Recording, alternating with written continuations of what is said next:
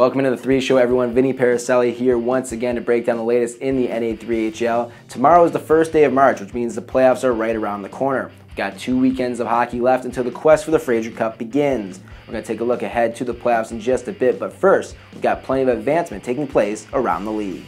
First up, we've got Marcus Cook of the Binghamton Junior Senators. He has signed a tender with the Wilkes-Barre Scranton Knights.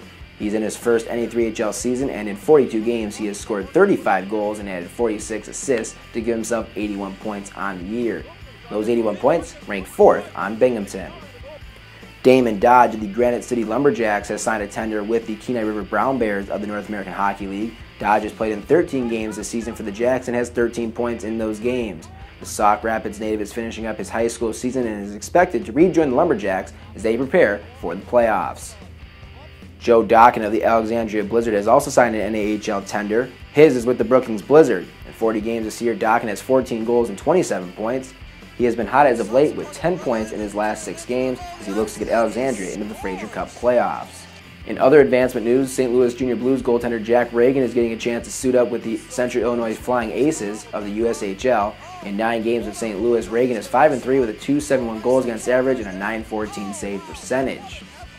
A Great Falls Americans forward has made college hockey plans. Jens Juliusson will be playing at Maryville University. The Alaska native has 20 goals and 79 points in 43 games this year. He was selected for the NA3HL Top Prospects Tournament last week and had 1 assist in 3 games. Juliusson is the Great Falls Americans franchise leader in assists with 88.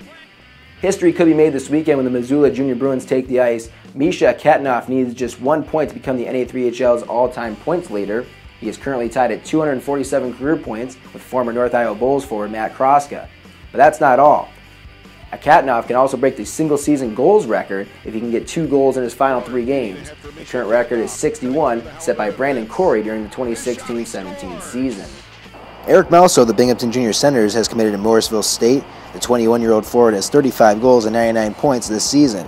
In his 88 career games, Melso has 70 goals and 178 points. Coleman Vardy of the Gillette Wild has announced his commitment to Lindenwood University. Coleman is second on the team in points with 74.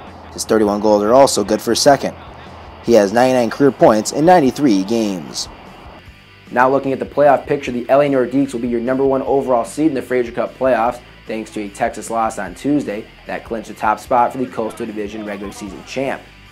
Speaking of Texas, they clinched the South Division regular season title for the 3rd straight season. They made it to the Fraser Cup group stage last year, but were eliminated there.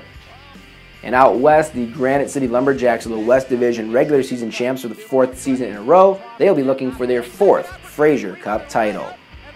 Coming up this weekend, we've got a huge game in Helena between the Americans and Bighorns. If Great Falls wins, which would be their 17th win in a row, they would clinch the Frontier Division regular season championship and home ice throughout the playoffs. But if Helena wins, they would be in the driver's seat, needing just to win their last 2 games to win the division. Regular season games can't get any bigger than this.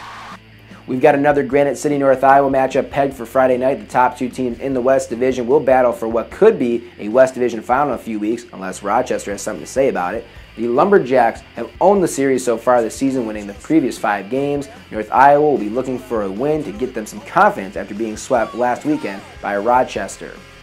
And finally, our last potential division final preview, we've got Louisiana and Texas. The Brahmas have had a busy week, already playing twice against the Junior Stars, going 1-0-1 in those games. Louisiana will be looking to get a good test in before their first playoff appearance. A lot happening in the NA3HL this week, and we've only got 2 weekends of hockey left. 6 playoff spots are still up for grabs around the league. A few of them may be claimed over the next few days. Join us next week as we take a look at all the brackets and preview the final weekend of the regular season. Thanks for joining us on The 3 Show. I'm Vinny Paracelli. See you all next week.